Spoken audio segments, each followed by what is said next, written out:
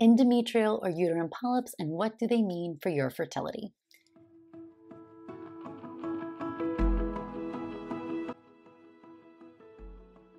Hi friends, I'm Dr. Natalie Crawford. I am a board-certified OBGYN and fertility doctor, and today I want to talk about endometrial polyps.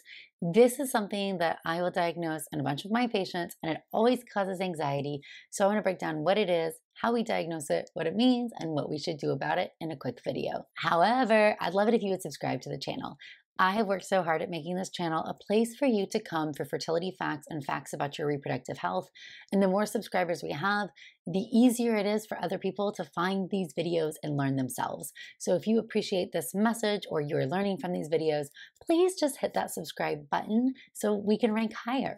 All right, an endometrial polyp is a polyp, which is a projection of the endometrium or the lining of the uterus. Remember that the uterus has 3 layers. The outermost layer is called the serosa. The inner layer is the muscular layer, and that's the myometrium. And the very innermost layer is the endometrium, and that is the layer that we regenerate and we shut off every month when we have our period. So an endometrial polyp is a projection of extra endometrial tissue. Overall, polyps are rare in younger women. They tend to be present more as we get older. They also have a higher tendency if you are overweight, and that's because the fat cells make estrogen, and estrogen can stimulate polyps to grow. Or you have what we call unopposed estrogen. So for example, you have PCOS and you're not taking any type of progesterone, birth control pills, or anything, and you have very irregular periods. You then have a lot of unopposed estrogen, and that unopposed estrogen can stimulate polyp growth. The symptoms of polyps, number 1, asymptomatic. They can cause no symptoms at all. They rarely cause any pain, so typically pain is not associated with polyps. One of the most common symptoms can actually be spotting or intermenstrual bleeding, so having some abnormal bleeding in between your periods. You also can have some heavy bleeding, so oh hey, my periods are now heavier than they used to be. You can have bleeding once you've already entered into menopause or ovarian failure. That would be highly suspicious.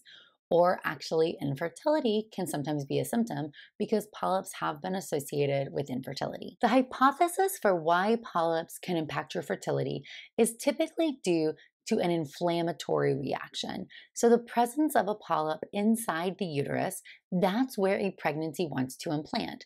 So remember that egg and sperm meet in the fallopian tube, and that is where fertilization happens. That embryo grows and develops over the course of the next 5 to 6 days until it reaches the uterine cavity. Once it's in the uterine cavity, then it is supposed to implant, and it finds a nice little spot on the endometrium, and then it starts to release these proteases, which actually eat away at the wall of the uterus so that that little placenta can latch on and the embryo can implant and grow in.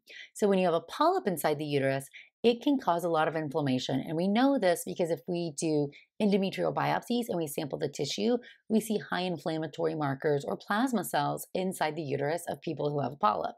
We also are curious if a polyp can change the receptivity. The endometrium is so amazing.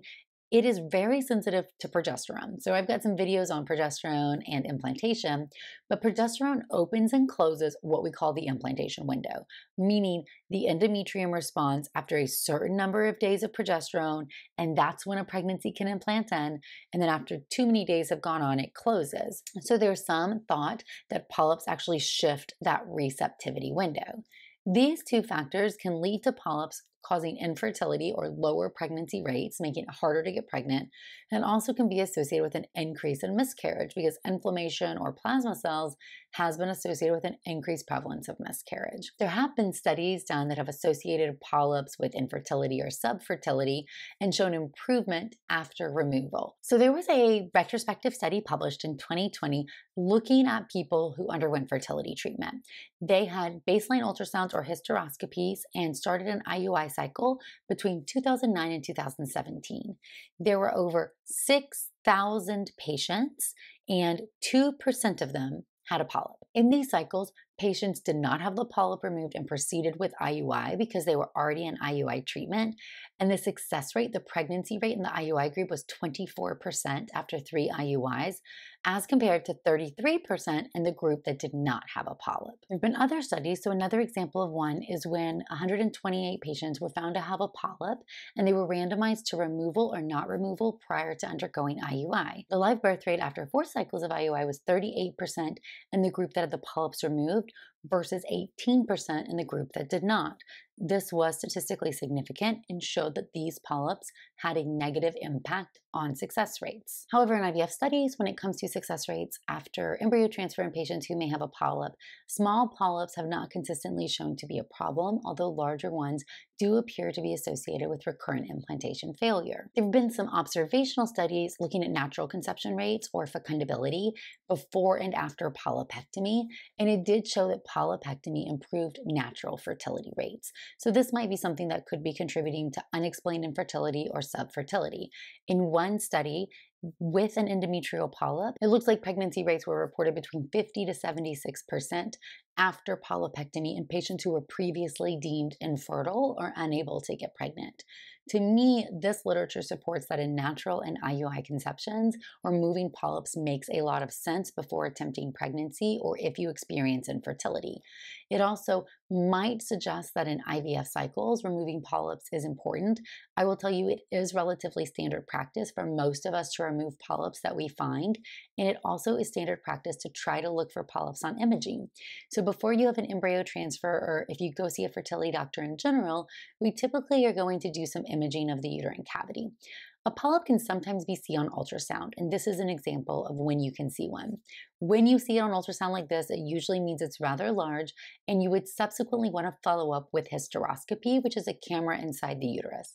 Hysteroscopy is both diagnostic and therapeutic, meaning we can confirm it's a polyp and we can take it out immediately. You also can find polyps on 3-dimensional ultrasound, on saline sonography, or even on an HSG test, which it might result as a filling defect and be nonspecific, but commonly that could be a polyp. It is estimated that about 10% of the general population may have an endometrial polyp, and that prevalence may be higher if you do have symptoms such as infertility or bleeding. So up to 20 to 30% of people who have abnormal bleeding patterns may have a polyp, or if you have infertility, 16 to 46% of patients were found to have a polyp. Almost all polyps, especially when found as a part of a workup for infertility, are benign. Occasionally, polyps can be cancerous, especially if you're older or you have other risk factors, and so it is important to have a polyp removed if it's persistently there, if you're older or if your doctor recommends it. Most of the time, the surgery to remove a polyp, it can sometimes be done in office without even full anesthesia. I do them in an operating room with anesthesia. There's no right or wrong. It just makes it better for you to be able to undergo the whole process. And so that surgery is relatively simple. A hysteroscope goes in, you can see the polyps. They can be cut with scissors, grasped with graspers. You can sometimes use cautery or even a morcellation device. The procedure typically just takes minutes. Then you're awoken and you can carry on with your fertility treatments or whatever your next step is. I hope you found this video helpful. As always, I'd love it if you would follow along, and you can get more information on the As a Woman podcast, or you can follow on Instagram at Natalie Crawford MD. Thanks, friends.